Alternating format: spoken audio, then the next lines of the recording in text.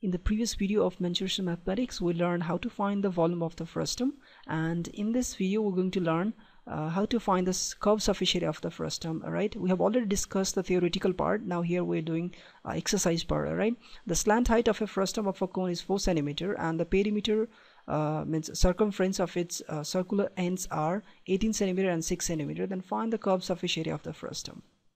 Okay, so the question is saying something like this. We have a frustum. Let's say this is the upper circular part of the frustum, and the lower part, let me make lower base, which is circular again.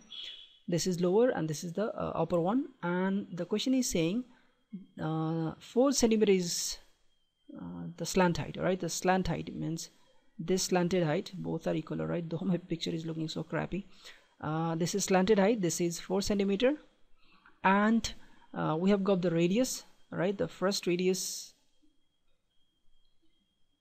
and we have get the circumference of the upper circle and circumference of the lower circle, which is base actually, and this is top.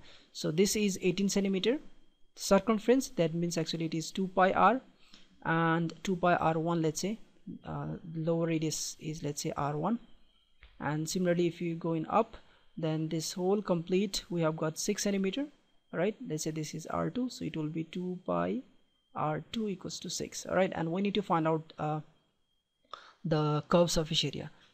First let me write what is the curved surface area.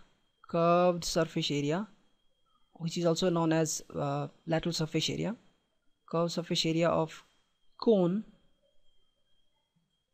of frustum we had learned that is equals to pi L r1 plus r2. Alright, this is the formula that we had learned in the previous video in theoretical portion, and now we're going to just put the values of r1 and r2 and everything. Okay, so we know L, we don't know r1, we don't know r2. So what I'm gonna do, I'm going to write this L first, and then I will write here pi. Alright, and I'm going to divide by 2 and I'm going to multiply by 2. Alright, and then it is r1 plus r2. So further it is going to be L over 2, and this 2 pi will multiply r1, so I will get 2 pi r1, and again this 2 pi will multiply this r2, so I will get 2 pi r2.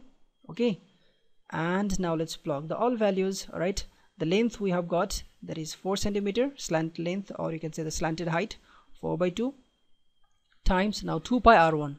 2 pi r1 we have already got, 2 pi r1, that is 18 cm, and 2 pi r2 we have already got, that is 6. Okay, and this is 2 times 2, that's 2 times 18 plus 6, that is 24, which is going to be 48, and since this is area, surface area, so it will be centimeter square. So the surface area of this cone is 48 centimeter square. Very simple. And we have another method also after this. After this you can directly get the value of r1 and r2, and then you can plug like this. Like first you solve 2 pi r1 equals to 18 you have here, right? 2 pi r1 is 18, so you can write r1 is equals to 18 by 2 into pi. Pi is actually 22 over 7, so 7 will be up, so 2 times 9 into 7, that is 63 over 22, and similarly you can write 2 pi r2 equals to 6. All right, 2 pi r2 equals to 6, and then you can find out the value of r2 as a 6 over 2, and pi, that is 22 into 7, and this is 2 times 3, that's going to be 21 over 22. All right, so now you know r1, you know r2, you can put the value of 63 by 2 here, 63 by, and now you can put the value of 63 by 2 and 21 by 22, and you can get the answer like this here.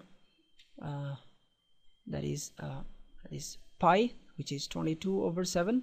L is given by question, that is 4, and r1 recently you find out 63 by 22 and 21 by 22, so it is 63 by 22 plus 21 by 22, and further it's going to be now 22 over 7 into 4 into now 63 plus 21, that is 84, divided by 22, and now 7 times 12, because 12 times 7 is 84, and you 22 will cancel up, and 4 times 12, that is 48 centimeters square. So again, by this method also you can find out. So anyhow, whatever you feel easier, right, doing that way, that will be a curved surface area. And there are a lot of questions to solve.